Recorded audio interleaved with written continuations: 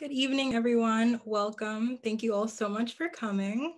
Thank you especially to our panelists for taking time out of your busy schedules to be here with us. So we're just gonna get right into it and get started. Our first question is, please tell us where you work, the type of law you practice, and give us a quick glimpse into what a typical day looks like for you.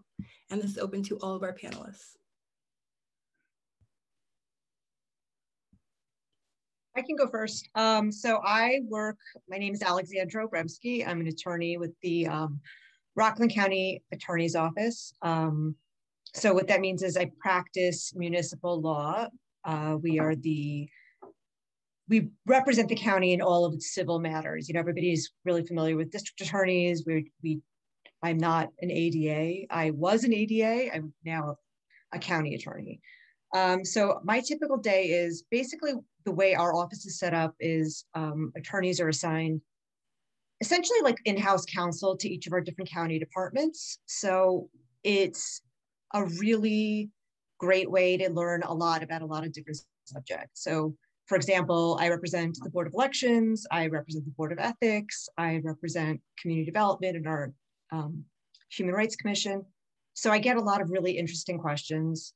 And no day is really the same. So a lot of it is writing resolutions, which is really how we get sort of legal authority to enter into contracts and sort of along those lines. And then a lot of it's also reviewing contracts for the county and then just answering questions that our departments have.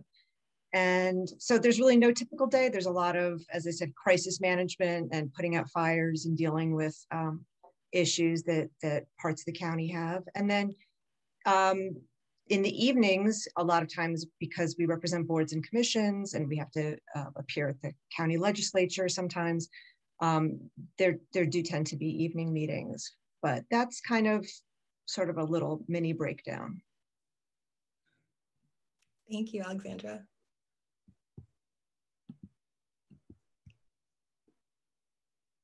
Anyone can go next. Okay, I'll go. My name is Stephen DeBraccio. I'm an associate attorney with Burke, Scolamiero Hurd, and I specialize in motions and appeals. I would say, like Alexandra, I don't necessarily have a typical day.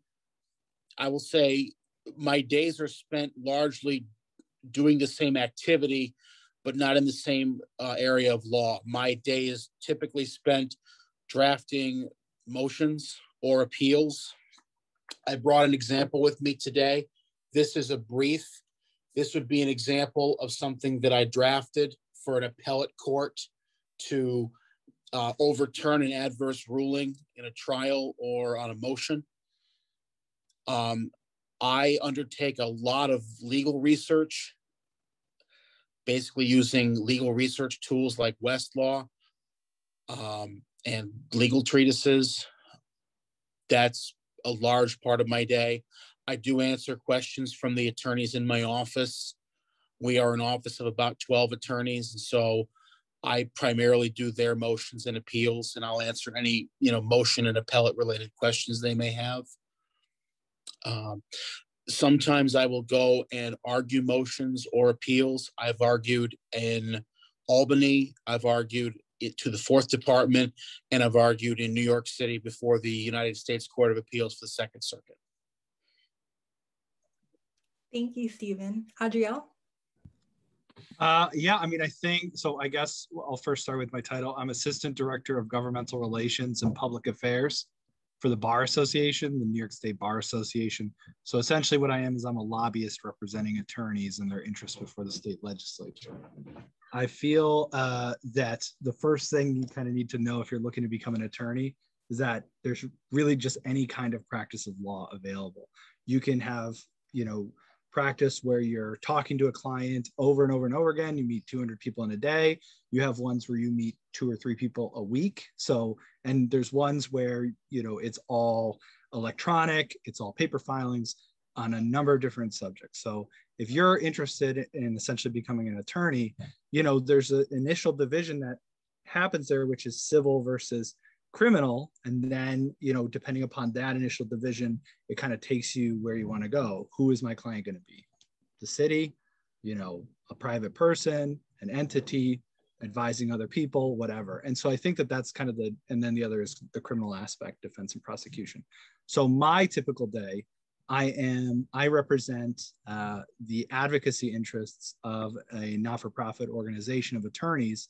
And so we essentially develop policy and advocate that policy before the state legislature, drafting memoranda in support of legislation, arguing with stakeholders, advocating to stakeholders, essentially what our positions would be, and articulating, you know, who our clients are, which is other attorneys. So, you know, my day-to-day does vary a lot.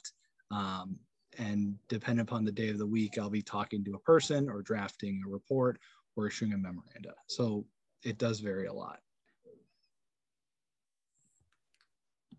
All right, so we hear a lot about the fact that our country is saturated with lawyers. Do you think that this is still a good field to go into? Yeah, I mean, I do. I think if, sorry for jumping on that, you know, Alexandra and Stephen, but, you know, look at the employment rates. Attorneys are getting hired all over the place to represent all different kinds of issues. We are, whether you like it or not, a litigious society. We like to argue about stuff, and we like to advocate in support of our position. And to do that, using your rights under the Constitution and the contracts that we operate under, you need an attorney. Drafting the contract, enforcing the contract, even things like, you know, something as simple as like the back of a receipt when you buy something at Best Buy or whatever. That language is written by an attorney. It governs the rules with which you make a purchase. So the world is always going to need attorneys because people haven't figured out how to get along yet, which is where we kind of mend the road there. So I agree. I think it's, you know, people seem to be in more disagreement in our country than they've ever been. And I think that that leads to a need for attorneys from all different kinds of perspectives. I also think that just we have a very complex society, and the average person just is not going to be able to figure out how to do a lot of the things that have to get done, you know, applying for benefits, dealing with somebody's estate after they pass away. I mean, these are things that are going to affect all of us. And without attorneys, you're sort of just left standing there without having an idea of what to do. So I think due to the complexity of the world we live in, I think attorneys are pretty much, you know, very much needed still, even if there are a lot of us.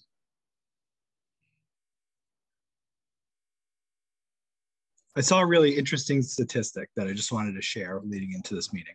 So essentially, Albany has one of the largest saturations of attorneys in the state of New York. The second is the city of New York. And, you know, our employment rate for the local law school is 87%. So that means basically 9 out of 10 people who go and graduate from that program have a job right out of law school. So, and that's in supposedly the most oversaturated market, you know, out there. So it's important to just recognize that, you know, if you're in, that there's more than just district attorneys, to public defenders, and, you know, private attorneys. There's a wide world out there. So oversaturation really is just more specific to what you're interested in. All right, so this next question is for Stephen and Adriel. Let's say a student has made the decision to pursue a career in law. What would be your advice for tackling the LSATs? Sure. I would say mainly 2 things. One, take a number of practice tests. The LSATs are not like any test you'll ever taken before. The SATs, for example, gauge, you know, ability and aptitude in subject areas. You know, you can study for them with, your courses, the Regents books in high school. The LSAT is not like that. The LSAT measures reading comprehension and problem solving, just an analytical problem solving skills. The best way to go about it, in my experience, is to take a number of practice LSAT tests, which I believe are available online, and also seriously consider taking a preparatory course. They can be somewhat expensive, but they can make a world of difference in the type you get into, or getting in at all. And it's an investment richly worth making should the law be the pathway you wish to do. Stephen pretty much hit all of the, all of those. So I'll give some non-traditional advice, I guess I would say, get the courses, study hard, put yourself in a course to success, research the test, which means learn how it's constructed. I think that that's something that people don't really realize about the LSAT. So learn, kind of the organism that you're dealing with. And I think that a lot of people who do that first realize it. The second is do a lot, make sure that you are, not everybody has the same access to resources, not everybody has the same family life. So it's important that you do the things that you can to put yourself in a good space. I got a really nice cup of coffee the day of, one that I normally wouldn't get, and the night before I took the day off of work.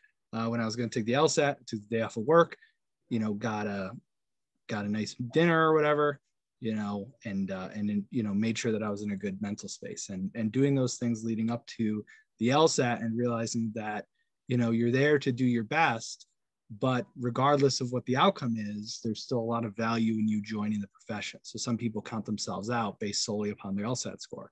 Don't do that. Keep going, keep trying. So, if you're wondered, if you take a practice LSAT score, you're not necessarily there or where you think you should be, keep at it, keep trying, and keep your head up, keep going at it. So that's what I would say is I think perseverance is more important than impact in the initial outset. Thank you. I know myself and a lot of other people here tonight are going to be dealing with that this summer. Looking forward to it. So what can a student do as an undergrad to help them position themselves for success in law school and later as a lawyer? And this is for Alexandra and Stephen. So when I was at UAlbany, I participated in the Senate Fellowship Program in my last year. And I thought that was a really amazing experience. And it's really, it was just a really life-changing thing to see how government really works, when you're 20 years old. And we got so much great access to state and local politicians. And it was just, I really felt very fortunate to be able to do that. The other thing I did was, and I really recommend this to anybody who wants to pursue a legal career, is take writing intensive courses. I was a history major. I was a Russian major back when there was still a strong Russian program at Albany. And my classes were writing intensive, and it really solidified my skills as a good writer. And obviously law school hones that, but whatever you can do to really bulk that up undergraduate, I would highly recommend that. And then just finding any sort of activities where you can take a leadership role, where you can work on your public speaking and get comfortable dealing with other people. I think any of those would really be an asset. I come from a criminal justice background. I largely echo Alexandra's comments, but I also want to add there is a moot court program at UAlbany. I believe it's just an inter-tournament amongst UAlbany students. They used to compete nationally in the American Collegiate Moot Court Association tournament. That was a wonderful experience for me. I participated in that my senior year, and I highly recommend criminal justice classes. Not so much for necessarily needing to have a criminal justice or policing or criminal attorney background, but there you will undergo case studies. Case study, and I think we'll get to this later in the program, but case study is the backbone of the law school experience. Understanding the law as it develops through cases over time. And a lot of criminal justice classes talk about that, legal classes as well. And one more thing I didn't mention, if you can do internships. I mean, really, I interned at the Queen's DA's office for a few summers. It was a great experience. It was very, very low pay, but I was able to watch incredible trial attorneys and get a real feel for, I originally went into, I was a prosecutor right out of law school. So it solidified my idea that that's what I wanted to do. And so if you can do an internship, I know not everybody can swing it financially, but if you can do it, I would highly recommend trying to get an internship. Thank you. This next question is for Adriel and Alexandra. What do you think is the biggest misconception students sometimes have about law school or just pursuing a career in law? I'm going to start that you're going to be rich. So I've been a public servant basically my entire legal career. As I said, I worked in the DA's office. I worked for the State Division of Human Rights. I worked for the New York State Liquor Authority, and now I'm working for the county I live in. I am very fortunate to be a public servant, and we have great benefits and we have all that other stuff, but I am not driving a luxury car. I am not vacationing in amazing places. It is not necessarily going to make you rich. So it has to be something you actually, I don't want to say love, but have a real passion for, or a real interest in doing. You're not going to necessarily be rolling in cash. I think one of the biggest well, that's 100% true. I think that most people think that you graduate from, the pathway to being a millionaire is you go to like a tier 1 law school and you graduate and you get an associate position and suddenly you're driving a Mercedes or whatever. And, the real truth is that most attorneys work very hard for the jobs that they do and do phenomenal work and receive compensation that doesn't match what that vision is. So I would totally agree. I do also want to say that I think one of the biggest misconceptions is people think that like the person with the biggest bark or the most flamboyant advocacy style is going to be the one that carries the day. You have to remember that when you are in law school, and all of you who want to be in law school will be in law school if you choose to, that your peers will be very smart people who are used to talking to other very smart people. So articulating a position cleanly, concisely, rather than with a lot of flair, I think is really going to be more persuasive than maybe what somebody in a movie would be. I mean, it really is more about knowing your stuff and articulating that 5% that the other person didn't know that is going to leverage you into success over others. So that's what I think it is just knowing your stuff is more influential than being a good orator or whatever, or having that charisma. I also think, there's a misconception of sort of like the unethical, shady lawyer, and you're going to see people like that. And it makes me crazy because I work in an office with a number of attorneys. I've worked with numerous attorneys throughout the years. And really, I would say a good 95 to 99% of people I've worked with, so ethical, really concerned about doing the right thing, that they're staying within, our ethical guidelines as attorneys, that, that 1 to 5% of bad apples really do make a bad name for the rest of us. So I think that's a really common misconception.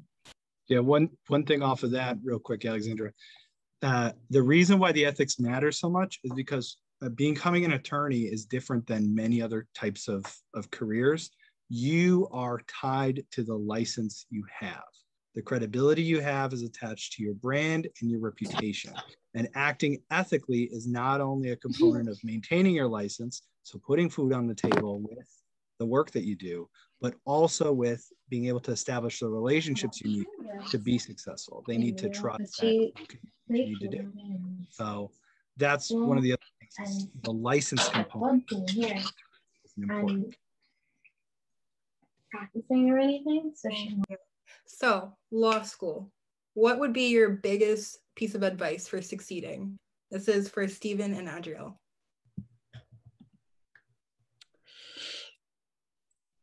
I would say, it's a silly one, but do your homework. That's number one. They will test you, and you will be tested on day one. And I've met a number of students who thought they didn't have to, and they regretted it. Read carefully. People have asked me over the years, what color highlighters to use for cases and things. And I tell them not to get bogged down in that. Just get a simple system that works You know, it's kind of a grain in the sand tip, but what I used to do, I would underline in red, because I was not going to return my textbooks. I knew that. So I'd underline in red what I thought was important. And then I'd go to class and then I'd put blue or black for what the professor thought was important. And oh, what a special day it was. The final day that they finally converged, that we both thought the same things were important. I love that advice. The doing your homework and having a system of organization. Those are because nobody's holding your hand through law school. So, you know, did exactly what Stephen said. The thing that I would just add to that, just as my own little embellishment, is to know that you're going to get it wrong sometimes, and to have the appreciation that, man, I raised my hand in class. I thought I had it dead to rights. I said the wrong thing, and then, you know, everybody's laughing. But that's not what's happening. Most of them also got it wrong, is really the truth. And you're just the one that was on the hot seat that day. So taking a breath. I'm okay. I'm in law school. I'm a smart person. I'm good at this. I just made a mistake or whatever. And working yourself through that is the best advice for this kind of a format that I would provide, on top of what Stephen said. Be organized, do your homework, take a breather. All right, so this next question is for Alexandra and Stephen. What career mistake, if any, has given you the biggest lesson or taught you the most? So I think legal practice is made up of lots of little mistakes usually. And I think I can't point to one huge thing that was, you know, an, oh my God, this is going to ruin me mistake. I just think what I learned really early on, and I think has been sort of my guiding light throughout my career, is owning it. Owning it when you mess up, you don't cover it up. I mean, I think people get that sort of panic and they feel like, how are they going to, you know, fix this? Oh my God, it's my reputation, it's my license, it's all those things.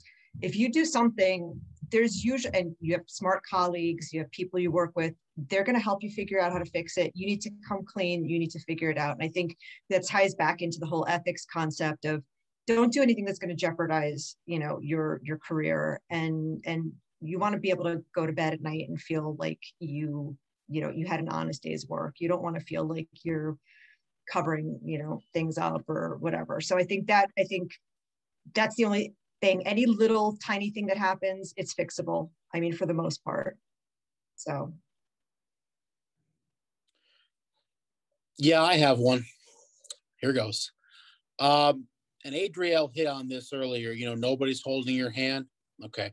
And I say this in no way to brag, but only because it's relevant to this story. Okay. You see my bio, I graduated valedictorian in college and salutatorian in law school.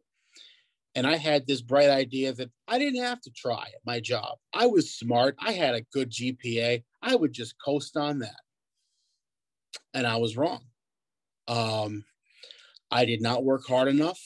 There are a lot of days that got lost to, I'm going to be honest with you, YouTube and just my phone.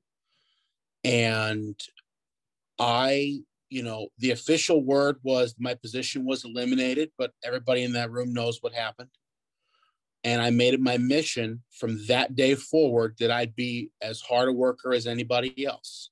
And it taught me that, you know, maybe after that first job, they don't really care what your grade point average was. It's about what do you bring to the table in practice, and do you work hard at your job?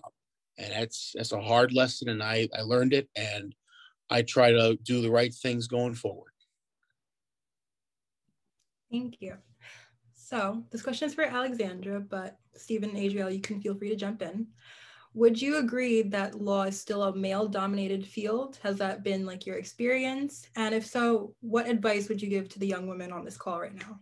Okay, so I graduated law school in 2003. And as I said, I started out in the DA's office, and that was mostly men. There were a few of us who were women, but it was mostly men. However, in my current position, I did the numbers before I came on, and I realized there are 7 female attorneys and 3 male attorneys. And so I don't think it's necessarily male dominated. I do find that mostly leadership roles, tend to be male. Judges, a lot of judges still tend to be male. So I think, and based on the most recent admissions statistics for law schools, I know that it's over 50% of women are being admitted to law school. So it's, things are sort of evening out. I think what can't be discounted, and I'm a perfect example of this, is women get subject sort of to this, the family brain drain, which is women a lot of times will leave practice to have a family. And so I took some time off in my career to be with kids. And I'm fortunate that I was able to go back and restart my career and progress with it. Not everybody does that. I know plenty of women attorneys who are amazing, who took time off to be with the family or sort of shifted into a lower gear for their career to be with kids, and then just have never been able to regain traction. So I think those are all factors, I think, that affect why women don't necessarily have the same sort of leadership management roles in a lot of places that I've seen. Okay. What are one or two qualities that you think are essential in a successful lawyer, and what advice do you have for students on developing these qualities? And this is open to everyone.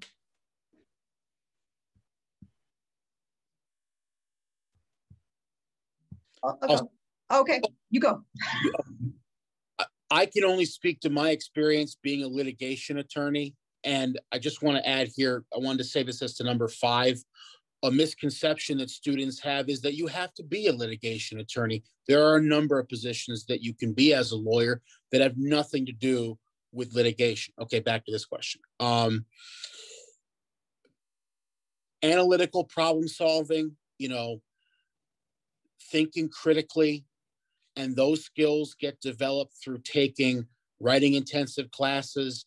They get developed through practicing the tests, the LSATs, maybe oral advocacy, doing a moot court competition, and, honestly, going to law school. I mean, it's something that takes experience. There's a reason it's 3 years long, and practice, practice, practice. Okay, so I think it's pretty obvious that most people who become attorneys really like to hear themselves talk. And I think it's a really important skill to be a really good listener and to be an active listener and actually make sure that what you're hearing from your client or from your witness or from whoever is actually what they're saying. And if that's going to come across the same way to a jury or whatever the case is. So I think working on your listening skills and really making sure that you're taking in what people are giving you in terms of listening. I think that's a really undervalued skill, but I think it's critical to being a good attorney. I do want to add on to that just one thing about the listening component. Like, some of the best pieces of advice you're going to receive as an attorney is going to happen when you think the person is like chewing you out or like they're doing something bad. Because really what they're doing is they're prefacing before they provide you like that golden nugget of wisdom that's going to stick with you forever. That you're going to be like, man, this person's, this person, I did something wrong, or they did some kind of an issue or whatever. And in the end, you're going to get something that's really actionable out of that. So listening, I think, is so important. The last, I think, is also an empathy component that is really important, because we have to negotiate so much in the position that we have. And if you're simply negotiating without perceiving the other side, I think that leaves you blind to places of compromise where everybody will be happy, which is where I think most things happen. Most disputes, I think, resolve themselves through some level of compromise, not through a judge banging a gavel, in a courtroom or something like that. So honestly, empathy is important as an attorney, because you're going to learn so much about where people are coming from. It's going to make you a better negotiator, and it's going to make you see things that were previously not be available to you. So I would say consider building your empathy skills and viewing things from other people's perspective. It will benefit you personally. So be selfishly empathetic, I guess is what I'm saying. All right. What advice do you have for current students looking to enter the law field in this current pandemic? This is open to everyone as well. So I do want to say this. You're going to have to lean on your network, and the network that you build is going to be through your pre-pandemic and your current pandemic components. Half of the people I work with, I've never met in person. You know what I mean? So it's really important for you to be able to build connections through a video screen, on the phone, via an email, however that is. So I think that building that network is going to be really critical to employment success. The second is that institutions like UAlbany, like whatever law school you're going to have, are going to have alumni networks and career development programs that are really going to be there to assist in building that network and also in helping you develop the tools that you're going to leverage into a job, a good resume, good interviewing skills, applying timely, places to look. Those kinds of skills are the ones that I think are going to be important in getting employed in this post-pandemic world.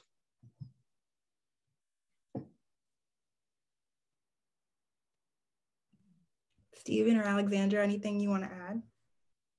I think it's, the one thing that's been really beneficial during this pandemic is a lot of organizations that normally would charge for CLE have been having free web-based CLEs. So you can branch out into areas of the law that you never really knew about or were interested in.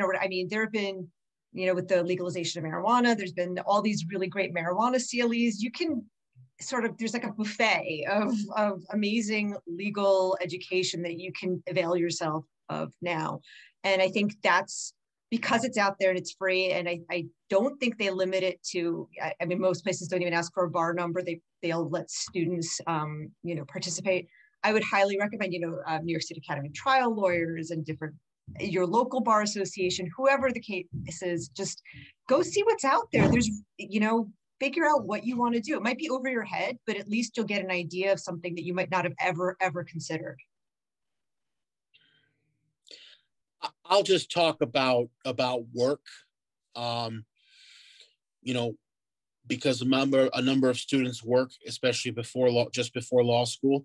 What I have found that has worked the best for pandemic is keeping your schedule, building in time for yourself, taking breaks, going outside, just maintaining that what normalcy you can of the structure. For me, as silly as it sounds, I would dress in a suit in my living room every day when I was home for 2 months in the pandemic, because that was work time.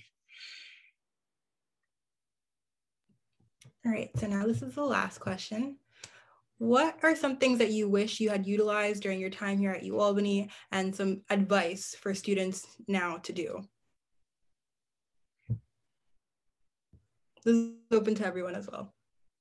So the one thing I would recommend, I don't have anything, I really loved UAlbany. As I was saying before we started this program, I met my husband at UAlbany. It was a great time. I loved working at the Senate. I had just a really amazing experience, great professors, the whole thing. My recommendation for when you're looking into applying to law school is really research the law schools that you're applying to with regard to financial aid, because it's a really miserable thing to go and get 3 years of education and then be saddled with huge amounts of debt. So try to sort of gear the schools where you're applying to places where you're in a higher probability of getting some kind of merit-based aid or need-based aid or whatever the case is, because who wants to start out their legal career tens of thousands, if not hundreds of thousands of dollars in debt? And you're not necessarily going to realize that salary off the bat. And it's really crippling. And I know people who stayed in jobs far longer that were toxic than they wanted to because they had law school debt. So whatever you can do, I mean, you may not be applying to if you're not getting into a tier 1 school, find the tier whatever school that will, likes students that have your major or whatever the case is, or your LSAT score. And you could end up with a lot of merit-based aid and not have to go into debt. And you'll have more freedom in your selection of careers. And just, it's the only reason I was able to be a prosecutor is because I went to St. John's, and St. John's gave merit-based scholarships to people with my credentials. And so that gave me freedom. Otherwise, I would have had to look into a different kind of career. So those are really, do your research on where you apply. Don't just do it because it's a name, or, you know, it's close to home or far away from home, or whatever the case is. Find something, you know, figure out where you fit so you can have the freedom, the 3 years out, to do what you want to do. I think one thing that I wish I had leveraged more at UAlbany was the career services program and the alumni network, because there's a lot of lessons that I realized I was supposed to have learned before I tried to make it work in practice. So I graduated from UAlbany, and then I worked in the real world for a little while, and then decided to go back to law school. So some of those skills were harder lessons I learned on the outside after graduation versus going back into academics that I really could have just had from the outset. How to write a good resume, how to submit a cover letter, you know, saving a writing sample and making sure that it's the most presentable way, protecting online, you know, identity or whatever, you know, the brand that you have online. So like these kinds of things that I learned the hard way on the outside, I had to learn on the inside again. So use those networks that your students, they're available to you free of charge. So why not take advantage of them? That's what I would recommend while you're at UAlbany. All right, that is all of the questions Stephen, were you speaking? I'm sorry. Yes, I was just going to say briefly, my one regret was I did not join student government, and I would encourage to consider student government. Alexandra talked about leadership, and Adriel talked about skills with alumni, and student government's a wonderful way to bridge those. All right. So that is all of the questions that I have for you all today. Now we're going to open up the Q&A to the audience. So anyone who has a question, you can raise your hand. We'll call on you, and then you can unmute yourself to ask your question. All right, Sierra. What is one thing you like and dislike about practicing law?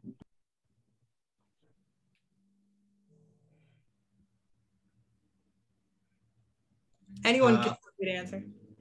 I'll just say one of the things I really love about practicing law is learning all the different types of law there is.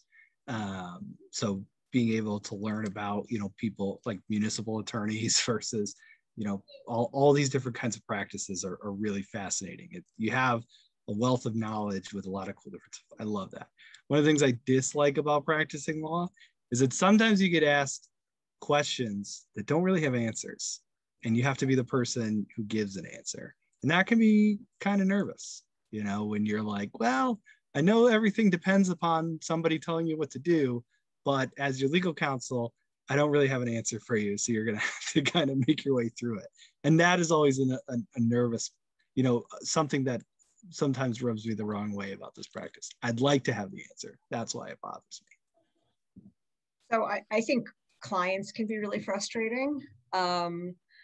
I think it's really tough when you do, you know, research and try to examine an issue from all sides and, you know, really try to craft this amazing response or whatever the case is for your client. And then your client, ultimately, you're just advising them. It's their decision what they want to do. And it can be so painful when you're like watching a slow motion train wreck because your client is your client.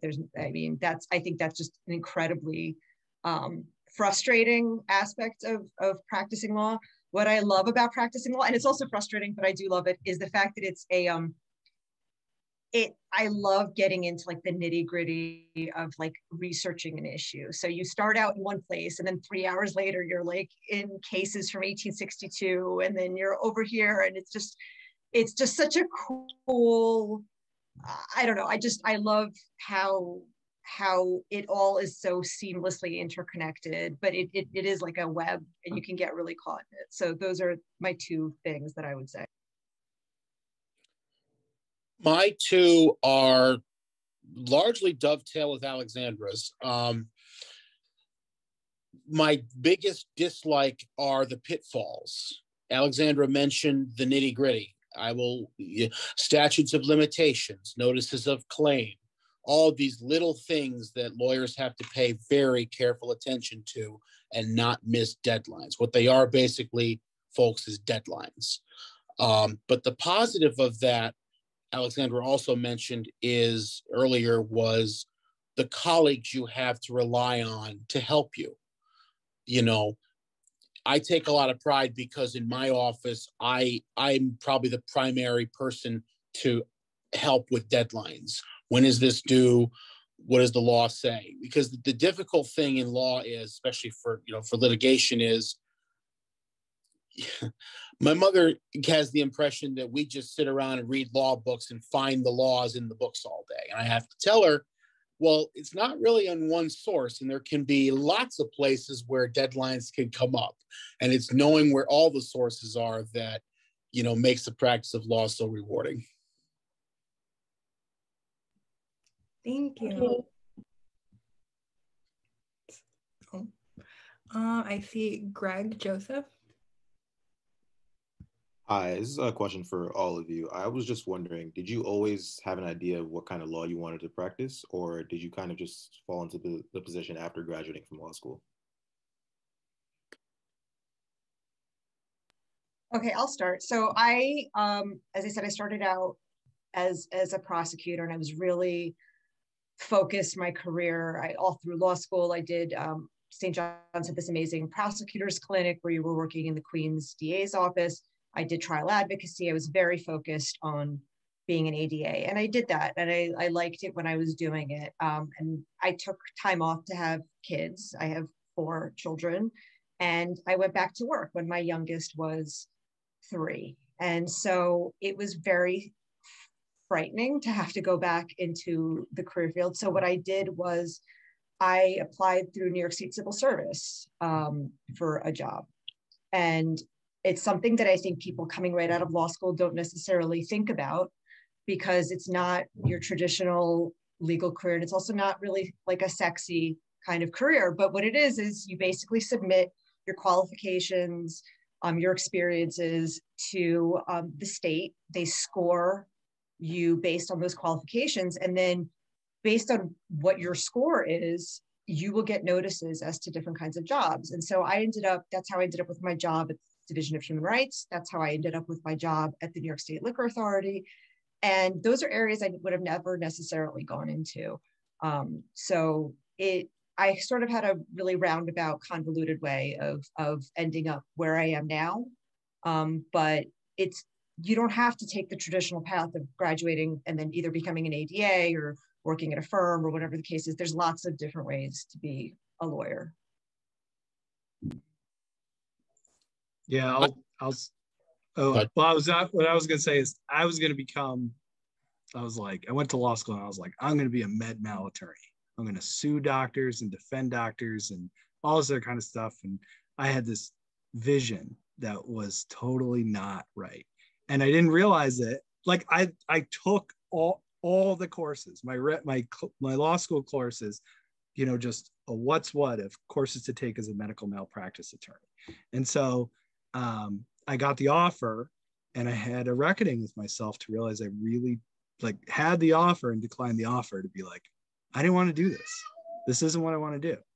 And I was fortunate enough to have done some other cool stuff. And that led me to have a connection with a lobbying firm. And that's where I first made my avenues into the practice. So, academically, I scare a doctor. But in terms of practice, I've never appeared in a courtroom. And I think that you really learn that there's a moment where many attorneys get that offer letter and they're like, yes, this is everything I wanted. And I was one of the people that got that offer letter and was like, nope, I'm going to turn down the name that I've been pursuing for 3 years. the type of law I've been pursuing for a while and do something different. And that was scary, but I think you will realize that in yourself too, when you make the choice, whether it's the right fit or whether it's not. And I think that's just something you'll figure out for yourself. Some people know what they're going to do, and other people think they know what they're going to do. And I think that's most of us. I got to be honest with you. I had a pretty direct path. I wanted to be a lawyer since I was 11. Constitutional rights was my thing.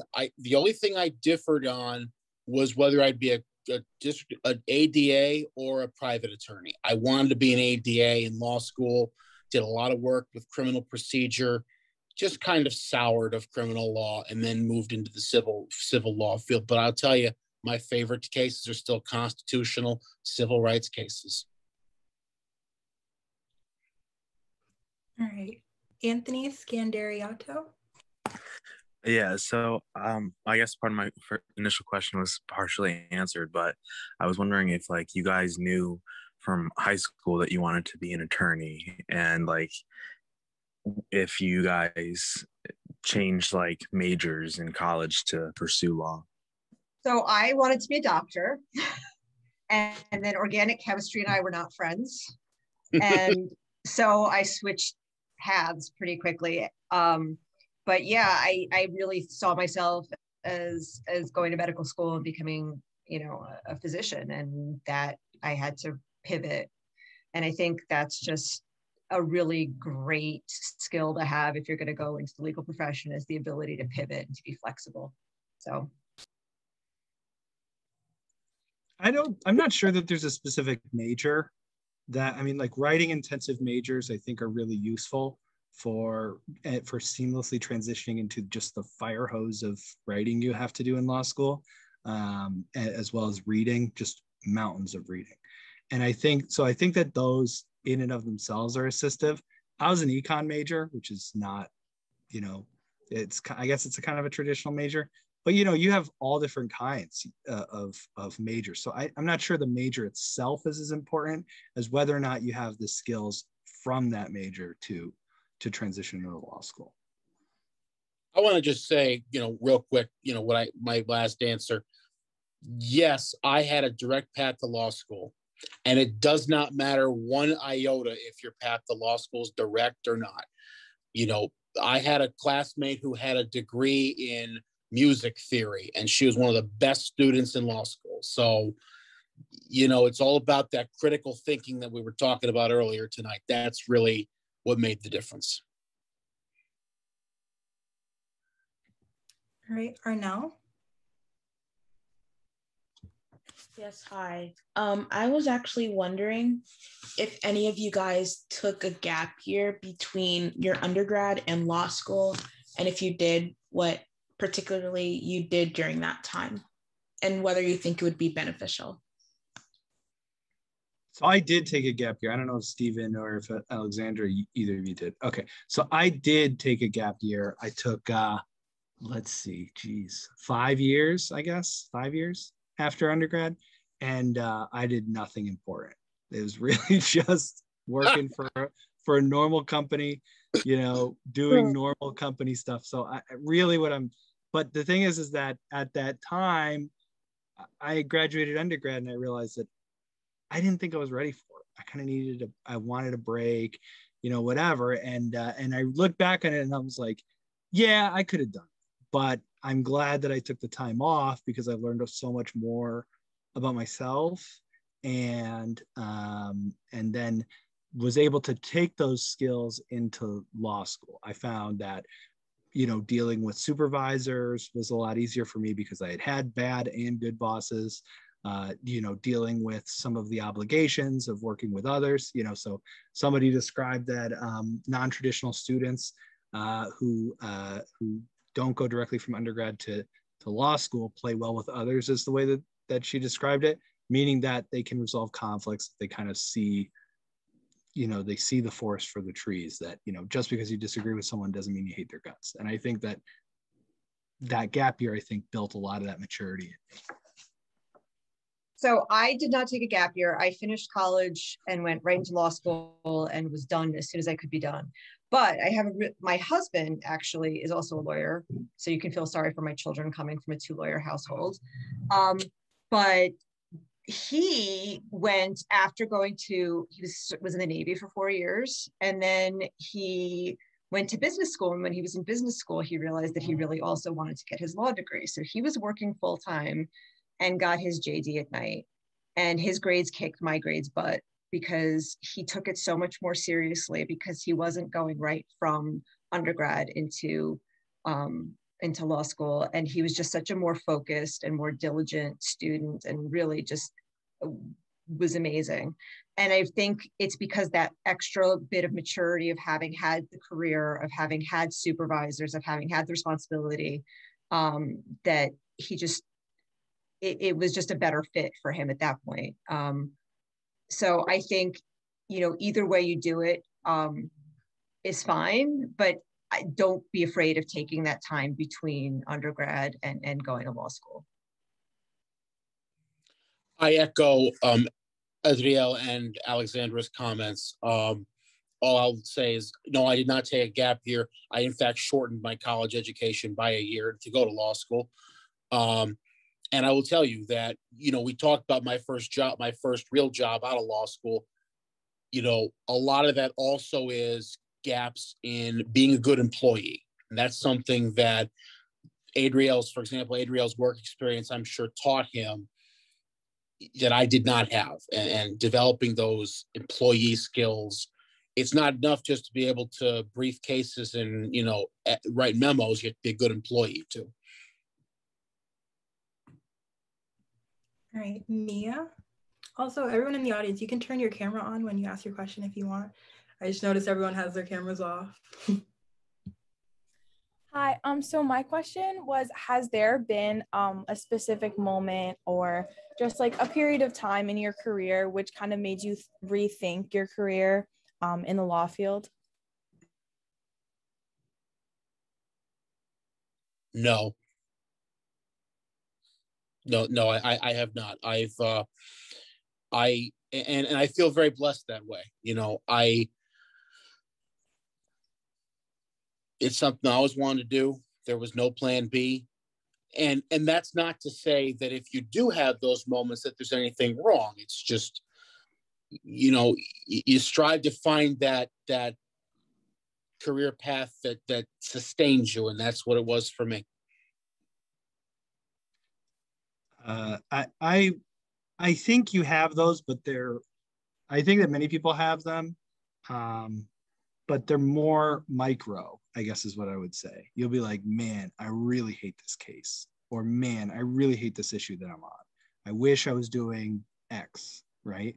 And I think that the nice thing about most practitioners is that they're not steeped in one specific issue all day, every day, just that one issue all day, every day. And that's important. And I think that that's just important because it keeps things fresh and avoids some of those. I think what we're really talking about, some of the burnout. And I think that freshness in the practice really keeps that burnout from it. You do have crisis moments where you're like, man, am I doing the right thing? I think. But I do think that most people, but I haven't had one where I've rethought my career entirely as an attorney. I think that you learn to make decisions through a sober lens with critical thinking built in, and that includes your employment decisions, I think, oftentimes. But sometimes you have an employer that's toxic and you never would have known that, or sometimes it's not a good fit for a number of other reasons. And I think that more educates you more than shakes your resolve in the practice. I mean, I went back to practicing law after a large gap. So I went through all of that. What am I doing? Do I need to requalify myself? Should I be doing something different? When my kids were little.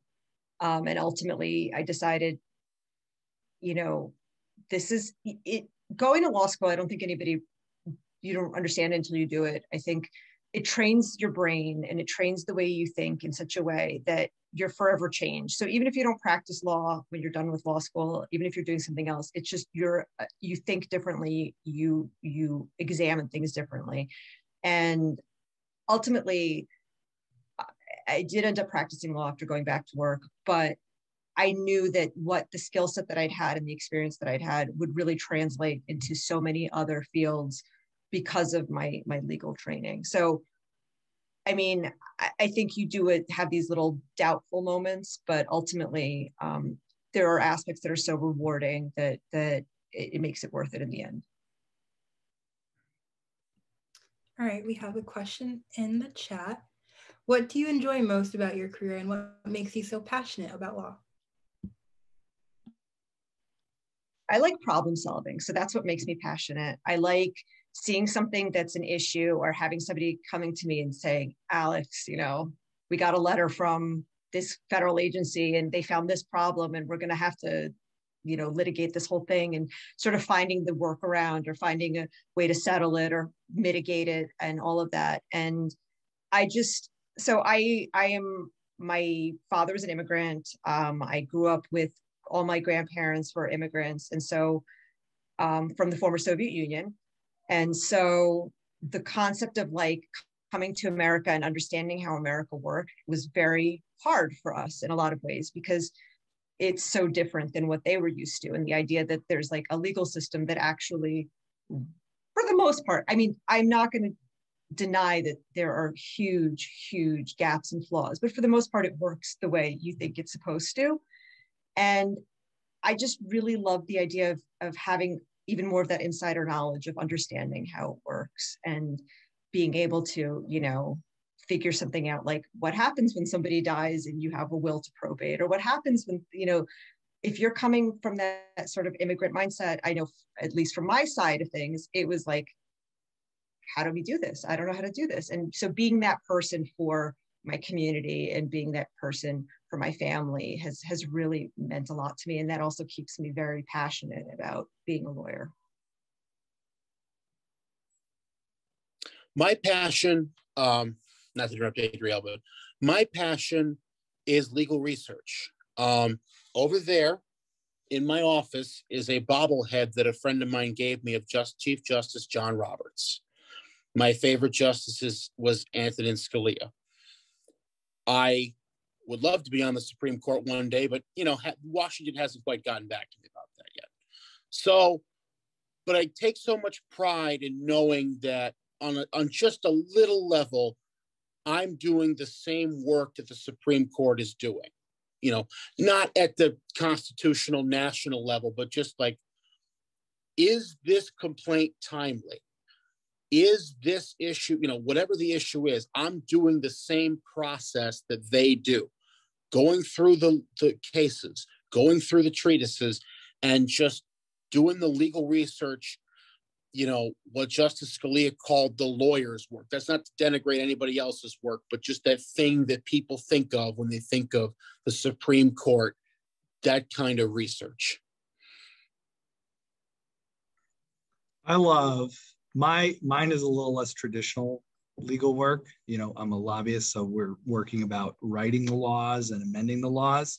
So, you know, it's a different perspective than what I think many of my peers are looking at when it comes to case law interpretation. So I have a little bit different perspective. But that affords me the luxury of asking a question that many attorneys don't get to ask, which is, what should the law be?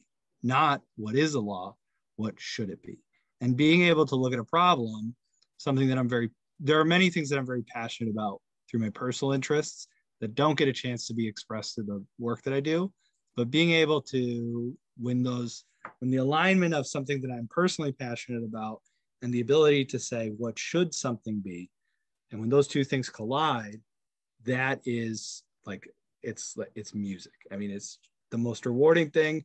When you put when I do something, and, you know, the other day we wrote amendments to a language that would create something without going into specifics.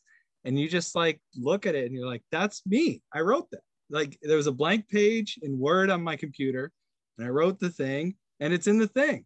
And like, people are going to get the thing because of that. And so it's like, you know, that passion that you get from getting a case dismissed that you've been wanting to get dismissed, getting the judgment that you're looking for, inking that contract that you've been fighting over, talking to the person and having good news for them, telling the municipality that you're going to save something, winning something on appeal. I mean, there's just so many ways to win here. And having the passion to pursue that problem that you have is the thing that really drives me. So that's what I enjoy about law, I guess, is the creative problem solving to the degree that you have the opportunity for it. Right. That was a good question. Brandon? Hi. So with UAlbany offering the 4+1 program, like with the bachelor's and master's, would it be better to go into law school with a master's degree, or does it not matter if you have an undergrad? So I actually had a couple, maybe you guys did too, but a couple of my friends took master's programs while they were in law school. And I also have other friends who had master's degrees in various areas before they entered into law school. I don't know how much having a master's degree makes you a more competitive candidate for law school, because I think really they are looking for things like the LSAT and some of the other factors that they evaluate, your GPA, those kinds of things when it comes to entering in over just having a master's degree. You want some of the programs, as beneficial as they are, sometimes, you know, you have to assign yourself to a specific program. You can only get your master's from this one college. And I'm not sure how that has played out for some of my friends to their benefit. But I have seen other people who do things like they're a social worker, and then they enter into law school, and the connection between the work that they do for their master's degree to become a social worker and to become an attorney marries quite well in terms of the benefits and the legal rights that they're defending on behalf of their clients. So I think for the right person, it really does make a difference after law school, not necessarily getting into law school. I also think if you're interested in certain niche fields within the legal profession, like for instance, my sister is a librarian and she actually has her master's in information science from UAlbany. And so if you were interested in possibly becoming a legal librarian, which is a very niche field, you could get, you know, your master's in information science and then go to law school, because you need all those qualifications to be a law librarian. But that, I think, in those, if you can form sort of your unique path using that would probably be the most to your benefit.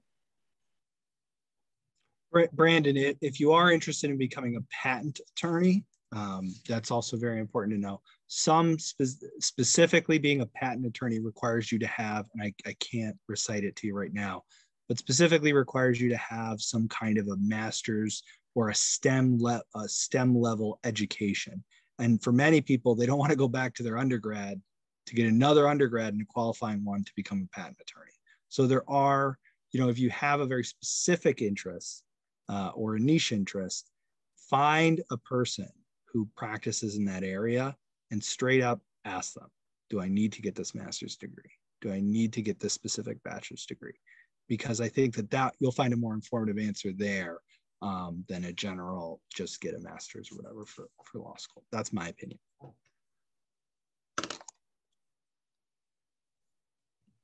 All right, are there any other questions anyone in the audience has? If not, I have one last question for you guys. Just the biggest piece of advice you guys could give us right now. Stick it out. Keep fighting. You can't give up. Your clients are not going to expect you to give up. You can't give up on yourself. You got to keep fighting. So if you have a bad day, if you get knocked down in round one, pick up, go back for the next rings of the bell.